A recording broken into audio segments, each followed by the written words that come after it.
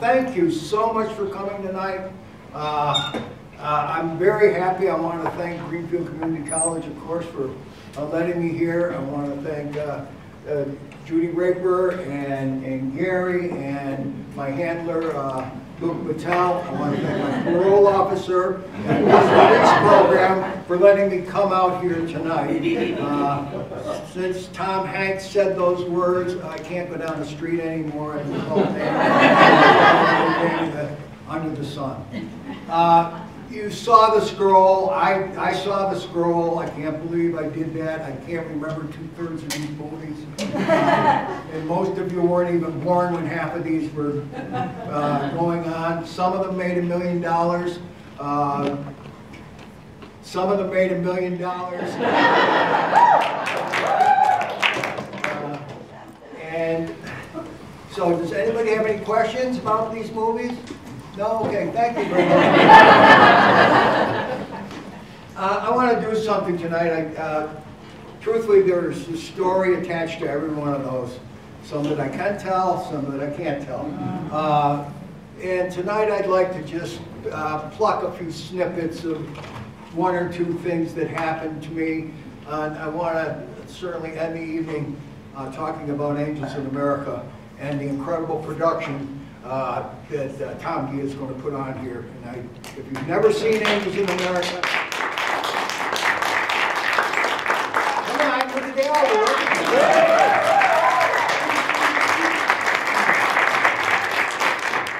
But please come. I'll talk about that a little later. Not to be egotistical. Again, going through these snippets and things, hello, I never wanted to be in the movie business. I never thought about the movie business. I want to talk about three things in general tonight that I think affect my life, certainly, and all of our lives.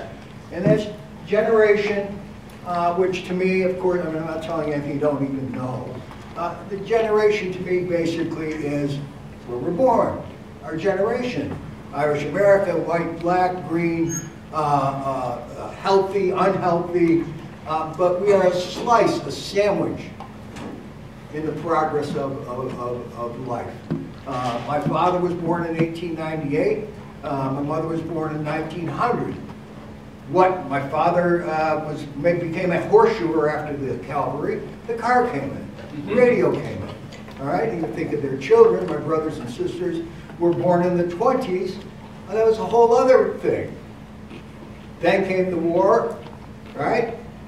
And then I came, 14 years after my sister. And so I was a different generation. Television came in when I was 10, and you know how it goes. Gas was only a quarter, and we had one car, everybody. When you dialed the phone, you had to wait for the rotor to go back before you could touch the next number. And we're all, and it was a world for many of us that well, the younger generations, Gen X, Y, Z, Alpha, Beta, Gamma, Delta, each one of us has an experience that's there. I mean, old guys like me are always going around saying, well, I crawled naked to school. And the next generation will do the same thing. So what I'd like to do, so that's generations. Environment, we don't have a choice of where we were born. There it is, but the environment can be a lot of things, our environment. Class, city, place, rich, poor, and our environment changes, life changes. And to me, the biggest of all are mentors, or to use a current term, influencers. And influencers in our lives, can be good, bad, but they change our lives. And an influencer can be a thing as well, an event in our life, whether it's catastrophic or winning the lottery and having the guy with the tattoos come around and show you new homes. So what I'd like to do is tell you what happened to me, basically, before I get you behind the lens to see what happened. Because, again, I was of a generation and of a time where a Hollywood movie was something. My world was totally different. You know, so I grew up in Pittsfield. One end of the street was the massive General Electric with a yellow smokestack. There was like a Docile Dragon during the day, and at night threw soot all over my mother's laundry out in the backyard. On the other end was the Catholic Church, blue-collar Catholic neighborhood, and everything, of course, without these things in my pocket, was external, or board games. So, high school, happy days, everything was fine, and then back then, which is 1960, at the end of high school, people, mainly rich girls who were in my class, my Catholic high school class, and rich people were people that had fireplaces, were saying, well, how'd you do the SATs? Where are you going to apply to school? Make a long story short, 3 of us finished high school. My parents got as far as 8th grade, through no fault of anybody's, but I have no idea. What are SATs? What are SATs? Make a long story even longer. The first community college in the state of Massachusetts, this is the first influencer, was starting Berkshire Community College in Pittsfield, sharing a school with secondary school kids, 8th graders, 9th graders. Didn't quite have the feel of college at first. And so, give me your lunch, kid. So what happened was I had my first influencer, who was the Dina woman, who was a woman from a chain-smoking woman from the Bronx, who had a voice like grinding gravel. And she said to me, what do you want? What do you want to do electrical technology for? Well, because I can get a job, right? Why don't you switch to liberal arts so they can go to another school and you can take a million choices as to what you want for a job? Oh, that's a good idea, okay. How do I do that? I'll work it out for you. Went home and told my father I was going to take liberal arts. He said, what do you want to take painting for?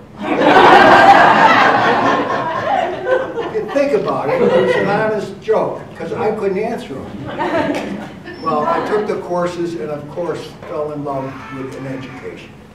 A general, what I think colleges and schools should be for all of us, in a way, is a broad general education, so that we go out and talk and deal in the world. So anyway, there that went. I went to UMass, transferred to UMass, majored, believe it or not, in speech therapy, and just went along with my life. And then I want to tell you another snippet about where I meet the second influencer. So I'm going to do the college life. Matter of fact, I have some college friends here. One day, some friends of mine said, hey, want to come in the hearse? It was a rock and roll band, by the way. Want to come in the hearse? We're going to go to New York and we're going to be in a movie. Oh, sure, I got nothing to do. Let's go be in the hearse. And I drove to New York, and they were in a movie. Now, they weren't in. You have to remember this. I have to stop every once in a while to remind me and you. There's no such thing as GPS. There was no, everything was a map. What I knew of New York City, having never been there, was there was Harlem, yes, there was Central Park, and there was Wall Street. I didn't even know it had 5 boroughs. So anyway, we arrived at this place, this warehouse, and they set up the band, and there's a couple of guys. They don't look like my idea of what Hollywood movie guys would look like. And there's a lot of girls walking around like in their underwear. I can't go onto the set while my buddies are in there. I sit down and spend the whole day, which was a long day, with a producer. The producer has a pompadour hairdo, gold chains, leather coat, and a stiletto strapped to his boot. And we hit it off. And he gave us, I want to make sure we hit it off. And he gave me his business card, which said Charles Carmelo, producer, New York, with a phone number, Yugoslavia. with a phone. The day ended, we drive back, and I told my friends, I said, you know, you were in a porno. We were not. We played music. I said, you know what? They told me you were in a porno. Life went on, all right?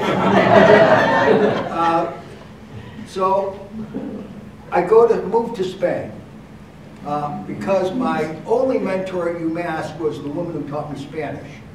I was attracted to her. I was also attracted to Spanish.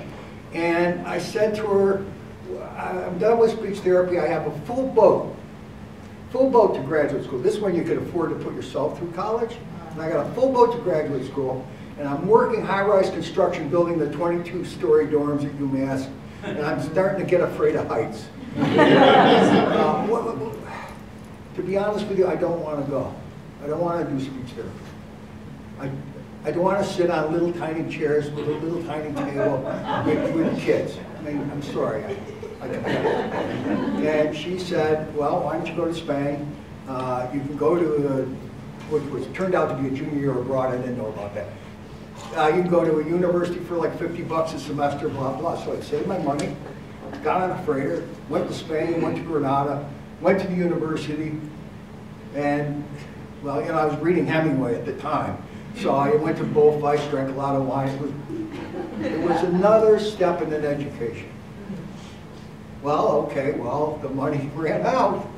And so what am I doing? So I come back on, here's another person. I want you to remember, on an Italian liner, the smallest boat. It was really, I think, like a lake, one of those cruise on the lake things. This was small. They had a lounge singer, big woman, lounge singer. That's all I remember outside of throwing up a lot. I come back, I have friends who live in Montague Center. Anybody know where Montague Center is? Montague Center. And this was during the Vietnam era, hippie days, blah, blah, blah. And so we lived together. We're doing experimental theater. One of the guys writing, then this is pretty exciting stuff. And I'm working 3 jobs. I'm a bartender at the Hotel Weldon, for those that know Greenfield, when it was a hotel. I was teaching 2 days a week back at Berkshire Community College, thanks to my first influencer. And life was going on, it was fine. Nothing up here, just living day to day, you know, not thinking about a real future. Here it is. The phone rings. Picture you doing your thing with the thing, the phone rings. On the other end, I pick it up, there's a guy, he says, you Mike Healy? I said, yes, I am. He says, you want to work on our movie? Who's screwing around with me here? What do you mean by movie? Yeah, we're making a movie in Pittsfield, and we'd like you to work on it. You want to go, you're free. The woman, the dean and woman at the college recommended you. Bang. Okay, well now here's my life going this way. Sure. Well, what do you do? She says, come over, we're staying in Lebanon Valley, New York in a motel, and I'll show you what to do. Okay? Now I didn't ask about salary or anything. Packed my army duffel bag. I go over to Lebanon Valley, New York, to this sleazy motel by the racetrack where the owner has a parrot on his shoulder all the time. And I meet the producer of the movie. Now, this was a time in the movie world where people were breaking away into what we call independent film today. It was being made by different people. This was a film about a true story of a couple. One was a sleazy gigolo guy who would write older women, meet them, date them, get engaged, get married, get written into the will, take the money and run. He did this a lot. He wrote, the original name of the movie was Dear Martha. And he was writing to this nurse, and this nurse and he fall in love. And while they're in love and doing this now together, posing as brother and sister, because the sister has to come on the honeymoon, blah, blah, blah, and they start killing off, rather than just leaving, they start killing off the people that he's dating. That's the movie. I got there, I did was like being on methadone. You know, I got there and they had me, yeah, it was a gopher, get the coffee, okay. Make this, build this thing here. There were 3 people, by the way. There was a cameraman, a director, a young guy out of film school, a cameraman, and a gaffer. Anybody want to know what a gaffer is or knows what a gaffer is? Everyone knows what a gaffer is, right? Okay. Head electrician. And he used to use a gaffing stick that they used to use to move the lights. There it is. Who shows up with a couple of light bulbs. He's from Chicago. Literally, a couple of light. This was low budget. I hired all the assistants. My entire family was in this movie. My father on a bus. My sister got rolled into a grave. You know, and all my friends were there. They stand anything, and I am. It's real. Every day the blood is pumping. And so 2 weeks into it, oh, by the way, that was my first acting role. And I played opposite the producer's wife and the nurse that I told you about. I'll show you the clip in a minute. The woman who's playing the nurse, I find out, is the woman who was the lounge singer on the Italian band. She later became, for anybody who saw the movie Seven Beauties, Lena Wertmüller's movie, Seven Beauties, she was the dominatrix. For those that know what dominatrix, of course you do. So we're into our 2nd week of shooting, right? I had just finished Almost Drowning because we were doing a drowning scene where we, at the local lake in Pittsfield, where Shirley was her real name, where Shirley announced to us that she couldn't swim. She was Zoftig, very, very Zoftig. So I came up with a bright idea, you know, because she could go out to the shallow water up here, and the director saying, no, no, no, I can see. So I volunteered to put on a mask and brace her from underneath while the camera rolled, you know, just long enough for her to go under a little and come back up. Okay, 1 shot. I almost died. I was driven into the mud. I'm under there in the mud, and I can't, you know, the director is going, it's going. Mike, how old were you at the time? Huh? How old were you? 23.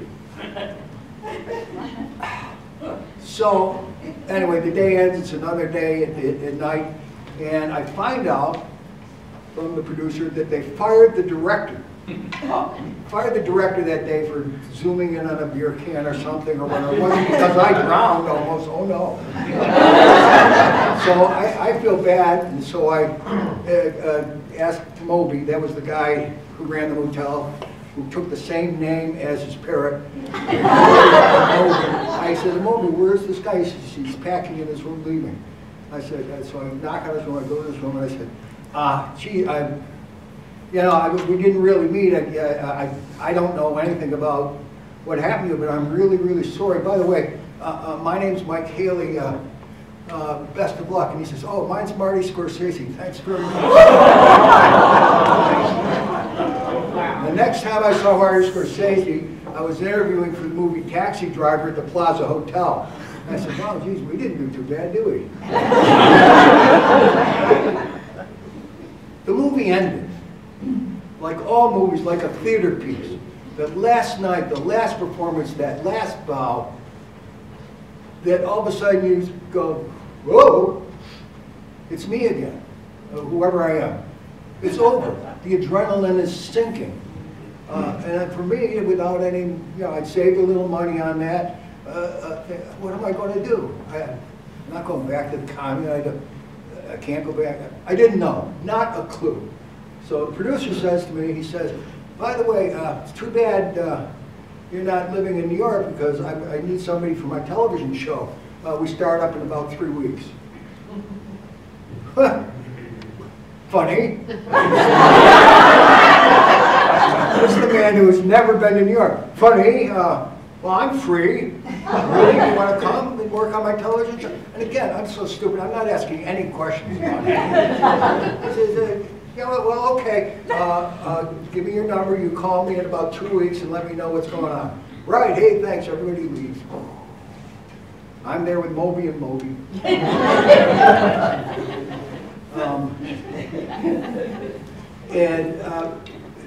When I was in Spain, this is another influencer, in Granada, I met an elderly couple. Somebody looks like me now. And they were touring Spain. And I helped them go around and see, hey, here's this. Spent a week with them. And we became pen pals after Spain. And so when the Moby thing, when Honeymoon Killers was over, I wrote to them and called them. And they were at their summer house in Connecticut. And they said, well, geez, we're going to be traveling for 3 months. Why don't you stay for free in our apartment in Brooklyn? Well, okay. Brooklyn, let me get the map out. It was a place, if you know New York, which I'm sure most of you do, it was not just Brooklyn, it was Brooklyn Heights. Wow. You know, living room, dining room, full kitchen, den, Bob Ran. And they give you the instructions. So before, I'm sorry, I jumped ahead of myself just a little bit. Before I leave for New York, I want to show you the opening scene to Honeymoon Killers. My first acting performance was Shirley Stroller, the producer's wife, where I have, which I invented, made an explosion at Pittsfield General Hospital. And she comes in to chastise us. And please, I want a show of cards after, from 1 to 10. I'm in the apartment having a great time. The television show, raise your hand if you know what it was. You won't see mine go up. Called The Firing Line. Oh. Three people remember The Firing Line. William F. Buckley, Jr. William F. Buckley, Jr. Not to be political one way or another, but he was a very big, it was a very big Republican show, and he's a guy who talked like a rabbit with a cork up its rear. Very intellectual. The best thing I remember about the show is I had to find audiences for it, by the way. And what I did every spare minute I had, I was getting $60 a week, was go around with my map, ride a subway every part of New York. I got to know New York like crazy. But the couple was coming back. So what am I going to do? One day I'm going out the door to get the laundry done, and I look around the corner, and there are three people. There are three people. Way ahead of ourselves here. I'm sorry. Not sorry or not. There are three people waiting on a brownstone steps, and a little sign in the door. And I knew instantly, because now I'm a New Yorker, because I can ride the subway anywhere and not look up from my book until my stop's there. So anyway, I saw a detective movie. I go, as if I lived there, through the front door, hit every button, and I hear a voice on the other end, yeah, come on up. This man turned out to be the owner of the building, a man named Elias Feinside. You can't make that up. Who sat behind the desk in his apartment, and he looked like a freshly hatched eagle. Bald, giant ears, and a suit like David Byrne wear, you know, and Stop Making Sense. Giant, swimming. I had to look down his shirt to find his head. Anyway, I got the apartment, and it was going to be, pardon me, young students and people in Brooklyn Heights, New York, $170 a month, which included utilities. One room, a shared, you don't mind, Haley, sharing the bathroom with a Norwegian woman, do you? I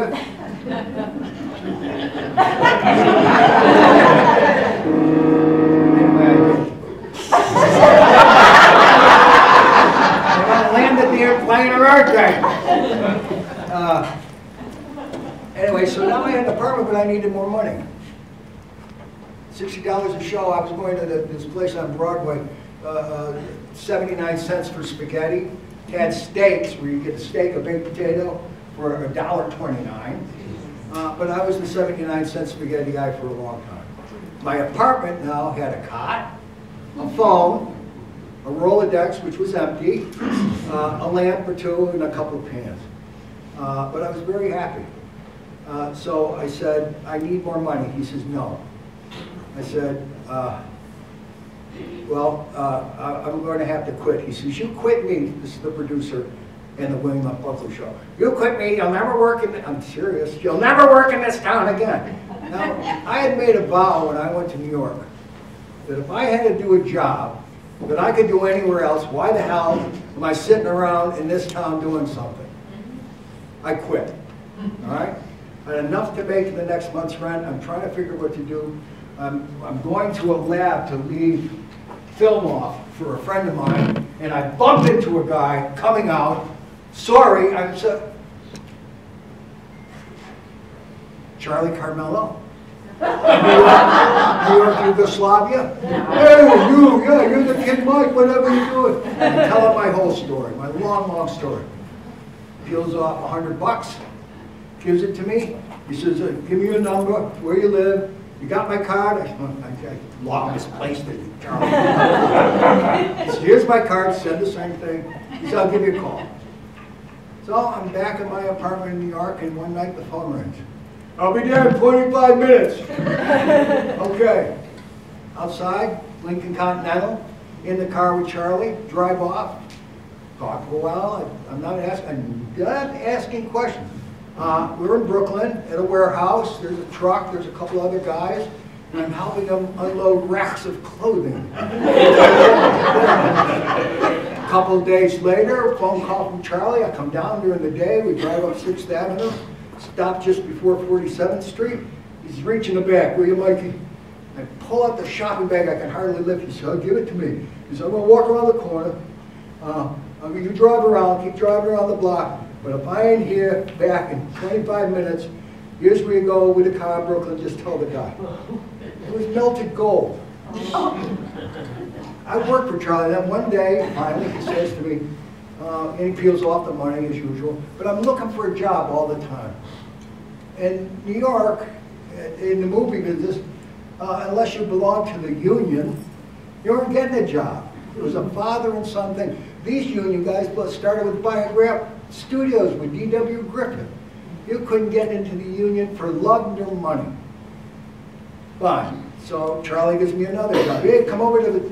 And all of a sudden, I go into the studio on 55th Street, and there are those people again in their underwear and stuff like that.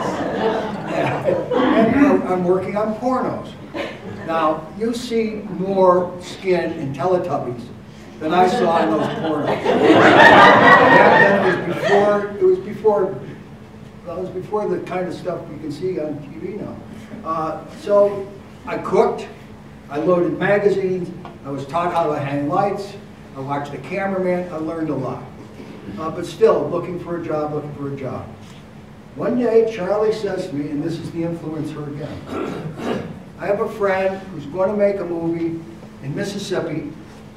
This is my first real movie. Why don't you get on it? You can be the sort of the production guy. You know, I didn't know, I knew titles by then, which I'll explain to you in a minute. I met the guy, the producer, a man named Paul Roebling, of the family that built the Brooklyn Bridge. And they were putting the movie, a small movie together that Faulkner, was it Faulkner? Yeah, Faulkner story that they had put together. They were going to shoot in Mississippi about, in the 20s, of a poor Mississippi guy who takes in this abandoned woman and nurses her back to health, et cetera, et cetera. So I have the job. And get the map out, Mississippi, Tupelo, Mississippi, and so it was the first time anybody paid money to fly me somewhere. They were going to give me $425 a week. All right, as sort of the production manager. What I'd done just before this movie was the Directors Guild of America, which takes in directors, all directors, it's the union, directors, production managers, assistant directors, location managers, and associate directors in theater, was having his first training program test I took it. They picked 10 of us out of 2,000. Just as I go to Mississippi, I become the trainee for $70 a week on the same movie I'm going to go down and set up. But now I was going to make a living. So I go down to Mississippi, and there are two things I have to find. One is I have to find something that could work for a 1920s rural Mississippi general store. The other is a courthouse where they can shoot. Again, it's low budget. The main actor is Robert Duvall. He had just finished Godfather. I come down to Mississippi now. They're going to rent me a car. I'm going to rent my own Lincoln. I have a car now. And one of my first nights there, I'm just out socializing in the bar. And oh, by the way, 4 years before that, 4 civil rights workers were killed. I see all the signs in Mississippi, the separate entrances. I see everyone is very nice and polite and white. And I don't want to cast big aspersions, but underneath there's something else going on. When I drove into Tupelo for the first time, and the place smelled like, there was an abattoir, so it smelled like raw pork, the whole town. Anyway, I'm at the motel, and one night I decided to go out and just mingle with the folks. I'm sitting in the bar, and there's about 6 people, 3 guys and 3 girls, college age, sitting at the table next to me in there, and they say, "Hey, all right, come on over and join us, won't you?" All right, so I go over and join them. We all have drinks, things like that. "Hey, you ever have catfish hush puppies?" "Not really, no."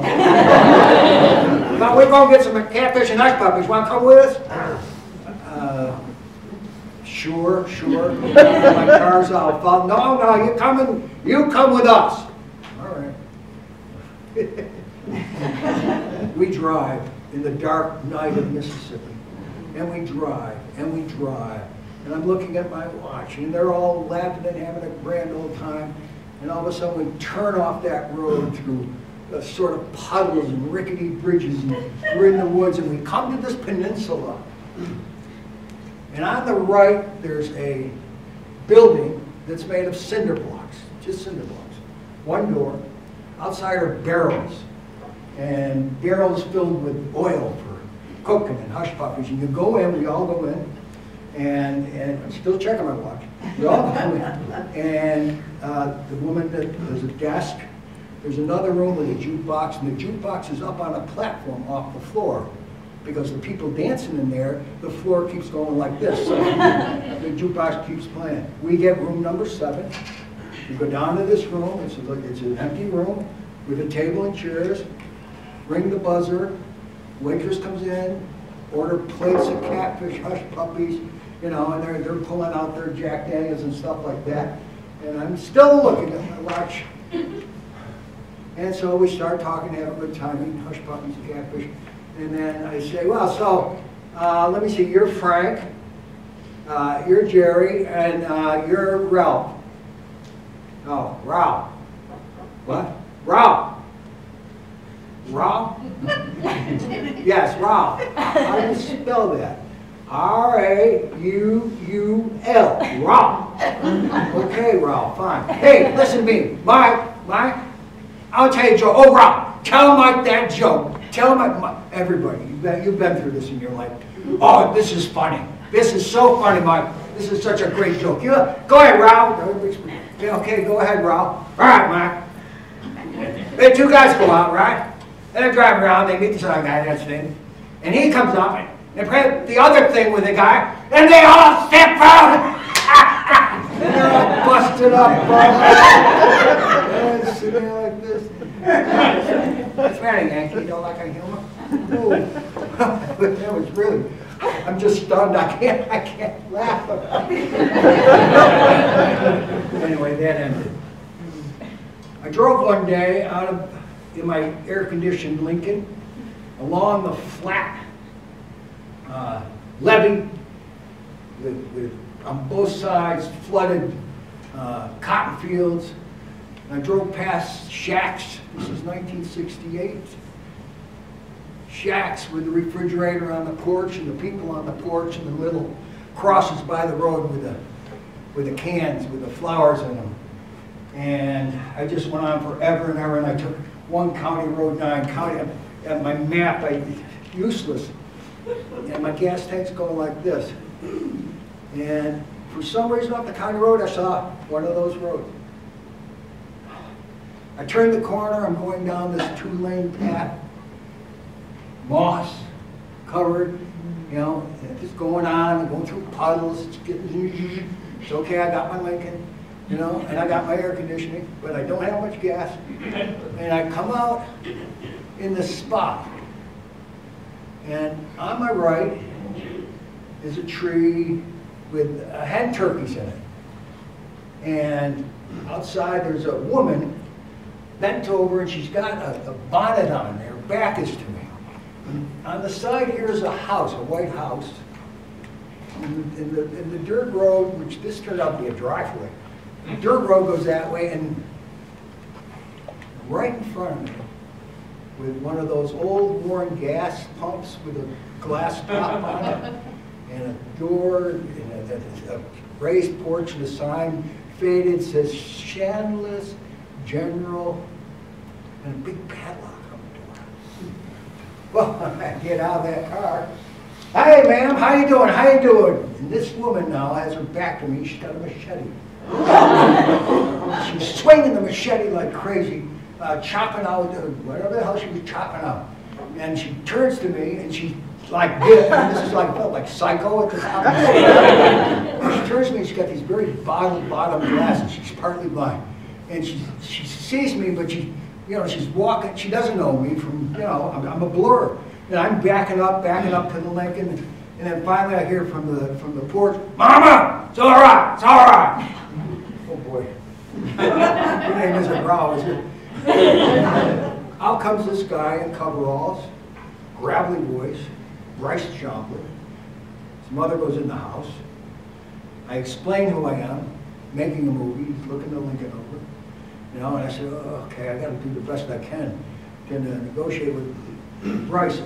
I said, what about the store? He said, yeah, what about it? I said, is that the general store? Yeah, well, it's a general store. My dad is a general store. Oh, what happened? He died in the 30s. My mother locked it up. What do you mean she locked up? You mean she emptied it and locked it? No, she locked it up.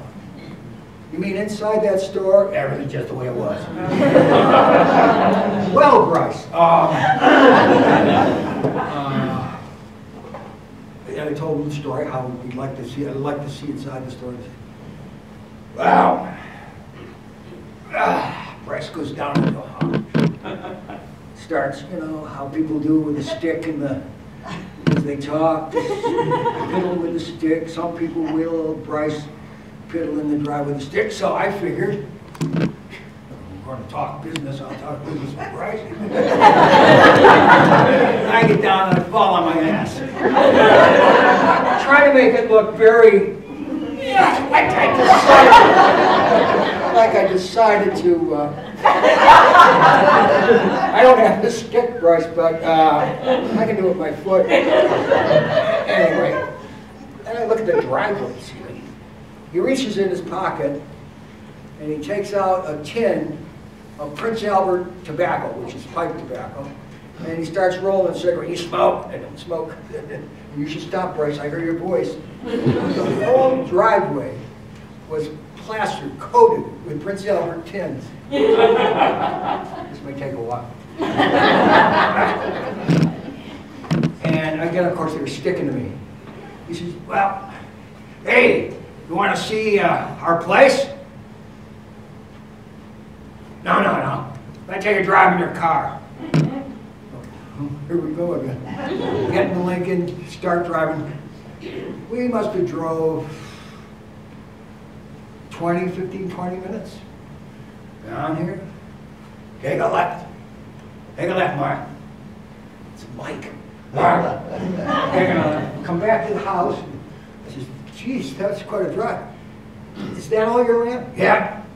Yeah, 950 acres. What do you do with it? We get paid not to grow anything. out of government.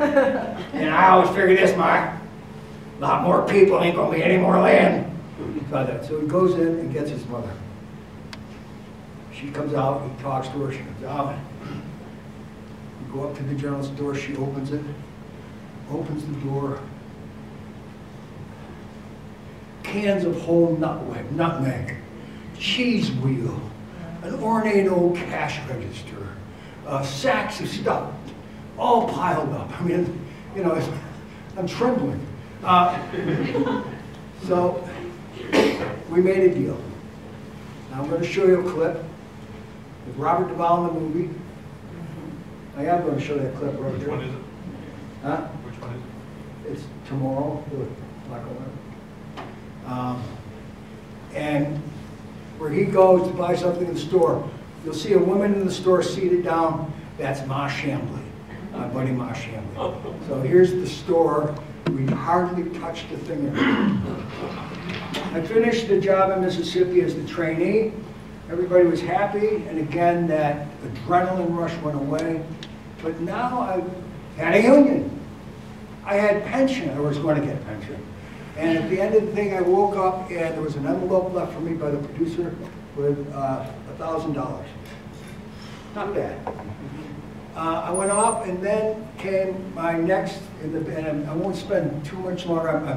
I'm way behind myself. I hope you don't mind. The next producer was Mike Nichols.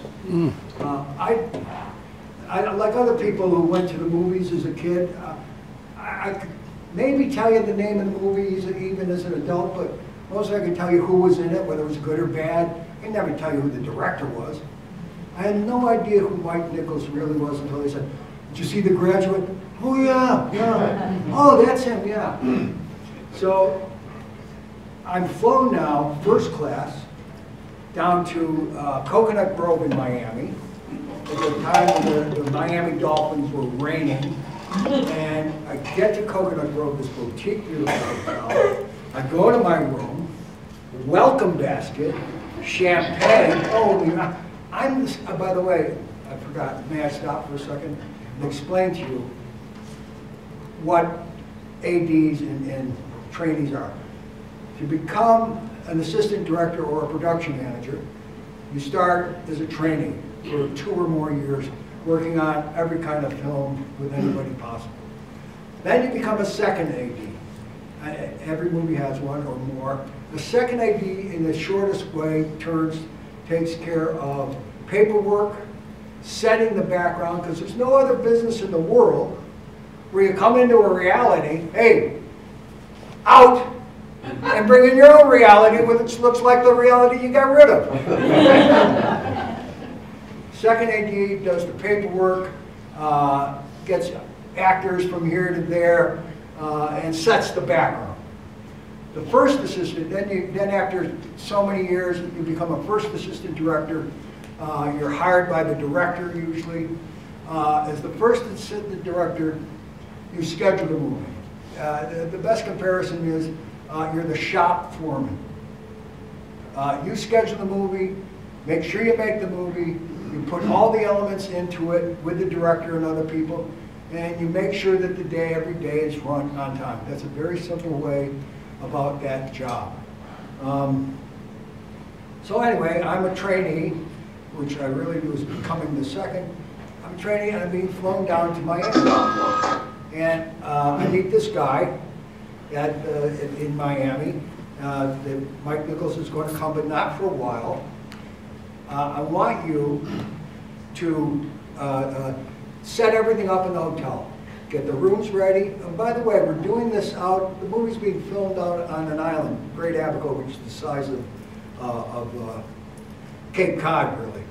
There's 2 things on Great Abaco.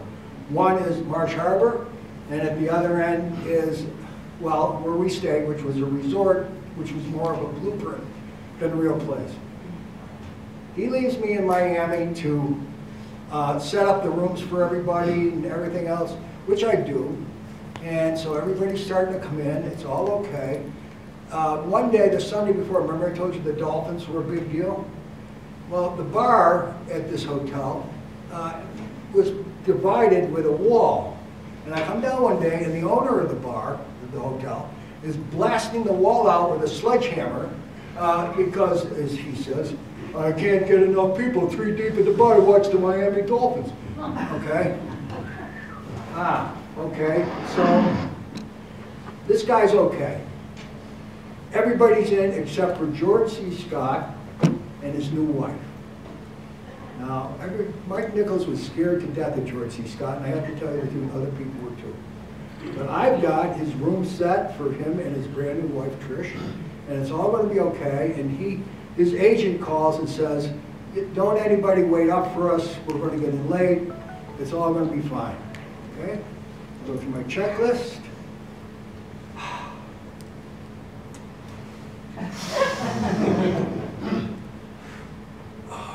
Finally, I get ring, ring, I pick up the phone, noise, crash, bang, slam.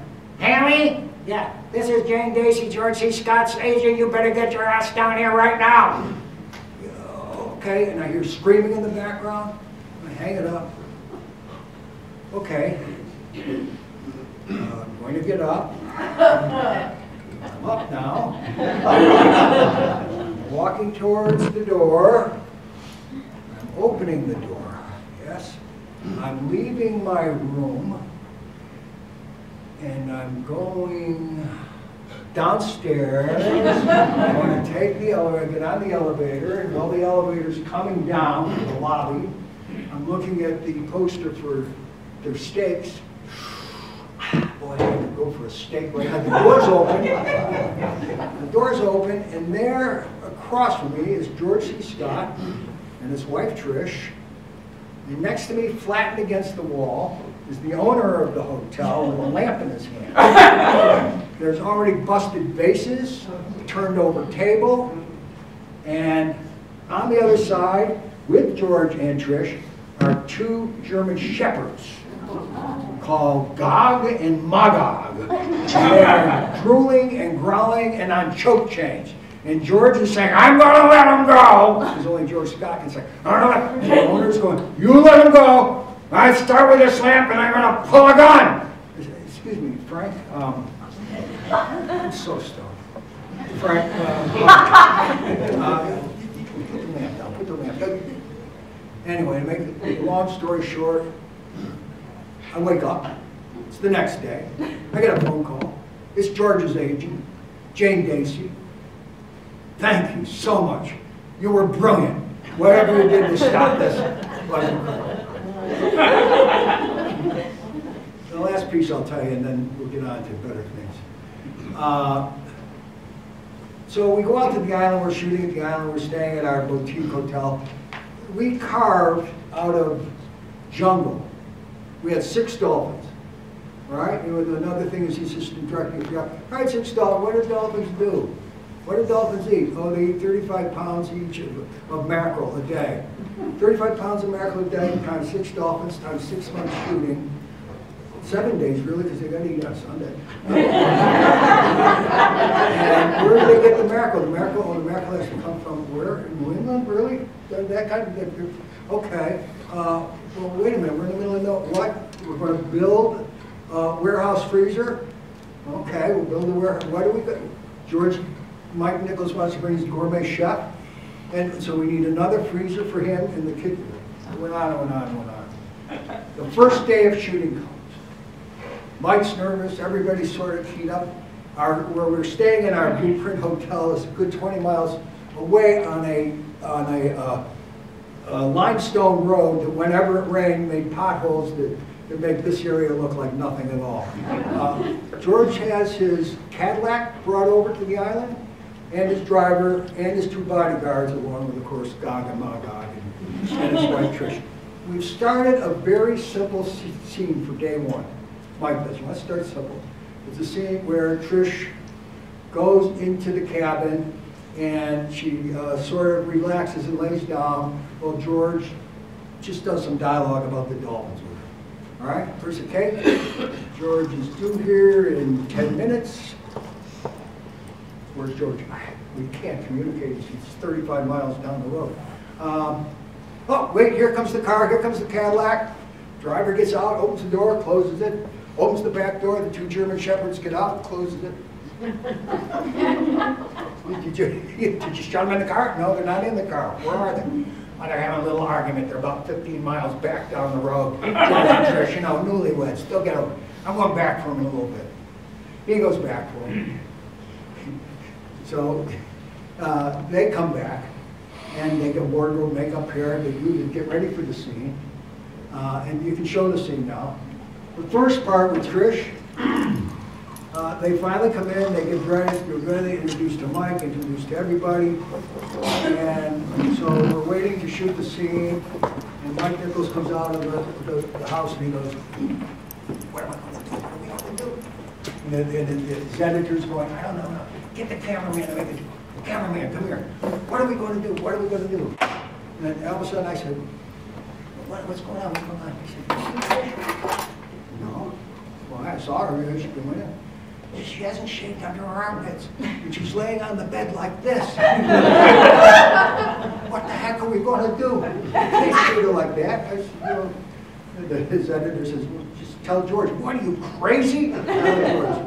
Make a long story short, George took her aside. What's that? You don't shave her armpits. What's the big deal? That was it. I'm well behind schedule. So what I would like to do, if we can, I want to tell you a couple of quick stories about the 3 most important people in my career, which were Mike Nichols, of course. I did 13 movies for Mike. We became, so that we didn't have to really communicate with each other. He never looked at the schedule. I'd make the schedules and things like that. And I automatically took movies for him. And so he would call and say, we're doing this movie. Fine. One time I called Mike and I said, I've been offered a movie, Mike. Do you have anything? Would you have anything coming up? He said, no, go ahead. The call was from Barbra Streisand to me and Sunderland, Babs. We're doing a thing called Prince of Tides. Do you want to do it? I said, well, can I think about it for a day? And then I called Mike. He said, go ahead. And so we were going to go scout down south. Plane ticket. They sent me plane tickets. I meet everybody. Day before I leave, the phone rings. It's Mike Nichols. I got a movie. I just took that. And he said to me, who would you rather have mad at me? You, me, or Barbra Streisand? I had to call Babs back and say I'm not taking the movie. It was like one of those moments that was just terrible. Anyway, so I take a movie one. Can you hear me back? All right. Mike had a failure some time ago. Tony, how many, look, raise your hand, how many people have seen Angels in America either on television or live? But better yet, how many people have never seen it? All right, there's no way that I can describe it outside of it. It's a Pulitzer Prize winning film that I urge you to go see it. It's political, it's humankind, it deals with almost every kind of human problem in the world. Written by Tony Kushner. So anyway, nobody would touch this in terms of making it. And back then, the television would not, a movie star would not do television. You couldn't get a movie star to do television. So when HBO got Mike and Emma Thompson and Meryl Streep and Al Pacino, where we are go. The difference is this. In theater, when you see a play, it's like me looking at you and you looking at me. You can, because it's a proscenium. If you don't want to look at me, you can look over there. You can look at your shoe. You can look anywhere you want. You have the range. You can look at that person in front of you. And when I'm doing something dramatic, if it doesn't really work for you, you may be in back and you can't see me like this. In film, you can't do that. You direct everybody's vision. When you deal with fantasy like we do in Angels in America, you can't, when you do the play, it's an abstract. You can do it a sketch of, you know, whatever you want. You don't need a full set, you need a door or something, and people can get into the rhythm of that empathy. When you do a movie, you can't do it that way. So anyway, I get the script, and what happens in series, 6 hours. What happens in series television when it's 6 hours, what you get is they can shoot a 1-hour special in 15 days. And what happens is you have a whole other crew and a whole other director leapfrogging to set up the next episode. So that somebody's prepping or somebody's shooting, right? They prep and shoot, prep and shoot, prep and shoot. So you're only dealing with an hour, 15 days worth of work. Angels of America with Perestroika took us 183 days to shoot. So that and we shot 6 television episodes as one movie with one director and one cast. And I won't go into details because I just want to show you one particular part of the movie that meant so much to me, and then we'll conclude. So I get a script as the assistant director. Mike never looks at it. And I make the schedule. I talk to all the departments and everybody else. First of all, the cast was locked in. They all went nuts saying, a year? You know, so, and they're like, Chino, I'm giving you 6 weeks in April and May, and that's it. That's to shoot all the scenes from all the episodes. We were going nuts. Everybody was going crazy. So I read this passage in the script that says, the angel comes right through the roof into Pryor's room, the angel from heaven. How many people, raise your hand, have seen an angel in any movie flying? You have not. What movie? This one is right. Oh. Love you. And I'm looking at it and I'm going, well, wait a minute. The angel comes through the ceiling of his roof, of his room. Pryor's dying of AIDS. He's fantasizing, maybe. And so he's a prophet about the future. It's an oversimplification of something that Tom will give us a better explanation someday. But I'm looking at it as the assistant director. I'm saying, well, wait a minute. Yes, we can get the wires up. This is before digital, by the way. We're using film. Today, digital, you can do anything, anywhere you want. You know, you have somebody stand here, they'll be flying in the air. Couldn't do it. Well, Angel comes through the roof of the stage, has to hover and talk, and it has to stay in focus even though it moves. And if it comes through one hole, it can't move forward or backward. What do? Well, Mike, what do? Well, he does not like to be dumb. Here's what you do. You get bird books.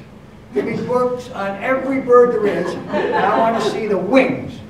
I want to see the wings on birds, which was true. This angel has 3 different sets of wings. All right? So we finally find, you know what? Call the Victoria's Secret people. You remember that one, right? So we get the Victoria's Secret people, and we get all the people that make their wings. Okay, so we show Mike, and this takes months. Meanwhile, we're shooting, by the way. And the schedule's getting closer to the point where the angel is going to come through the ceiling, okay? What the heck? All right, and so we're shooting, and in between we're saying, okay, here's wings. We've got people making wings for a lot of money.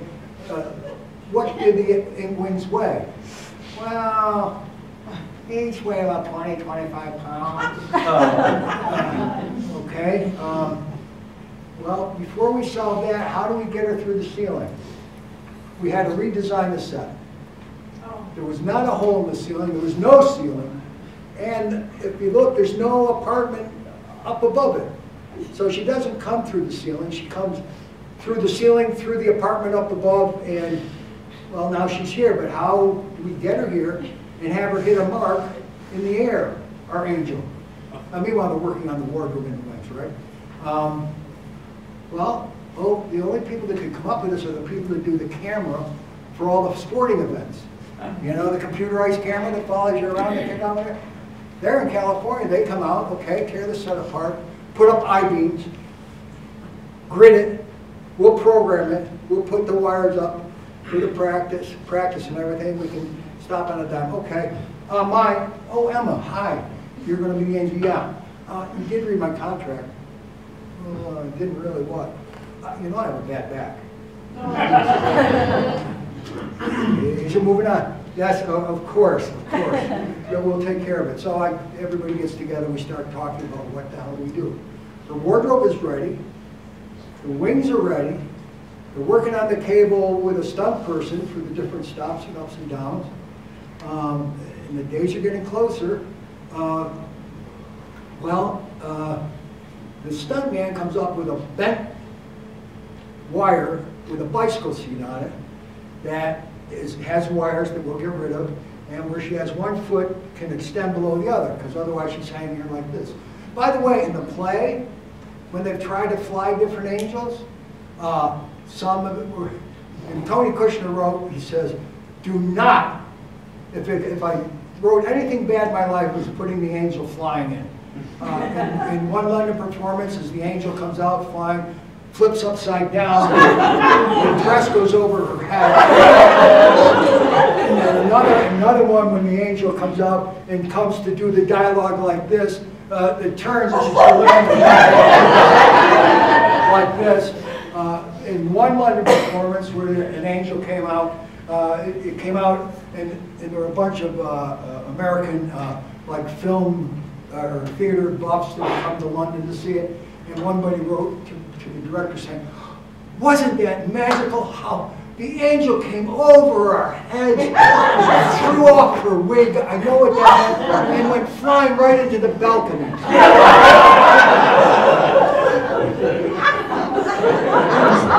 So this was another problem. All right, so now what do we got? We got wardrobe, wings, Emma with a back problem but a seat to sit on, but you still have to put the wings on her and they have to move. Way out in Brooklyn, there's a little machine shop and a little guy, like it must have been Geppetto. You see what I made here? Look at this. And one of those guys, Gyro Gear Loose, he made for us a lightweight aluminum, compact thing with holes on each side that would fit the wings, and gears inside that ran with cables that would run down the back of her outfit, that ran out to a little cart that he sat on, like this, with two levers. And the levers went like this, and the wings went like that. Holy mackerel. Okay, so now we've got all that, and we're going to, now we're really, really getting close. And I'm getting a lot, and this cameraman's getting a lot of flack. Mike, you know, how's it going? Because we had the stunt woman working after hours with us to get range and focus and things like that, and we had a lot of problems with that. And we hadn't put Emma up in the stirrups yet, so we put her up in the stirrups, put the thing on her. Another set of cables takes the weight off of her backpack. The bicycle seat's helping the weight off of her back. All right? And then Mike says, this is on a couple of days before we did the whole thing, which she tested, okay. He says, I want wind on her. And only her. No matter who's around, I want wind on Emma.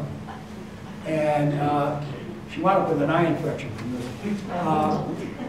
We had tears of guys with fans, just out of frame, everywhere. And you had to, again, cut the frame whenever she came in contact with whoever it is.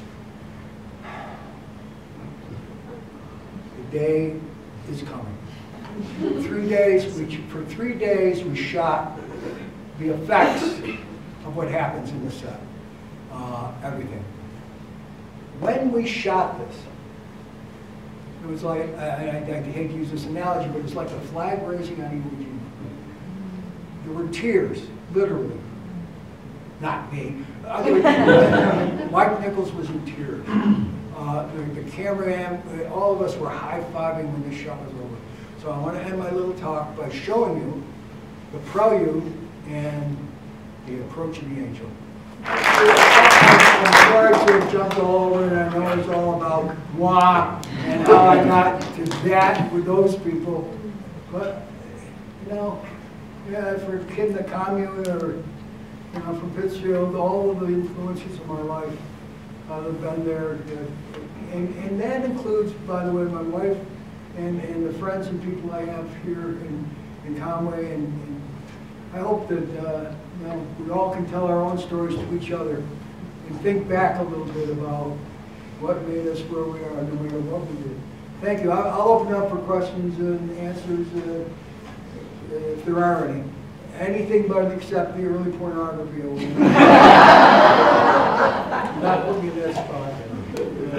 And again, each one of these, especially Angels of America, I mean, huge amount of stories on a year of my life. But by the way, it was a 183-day schedule. We came in at 182.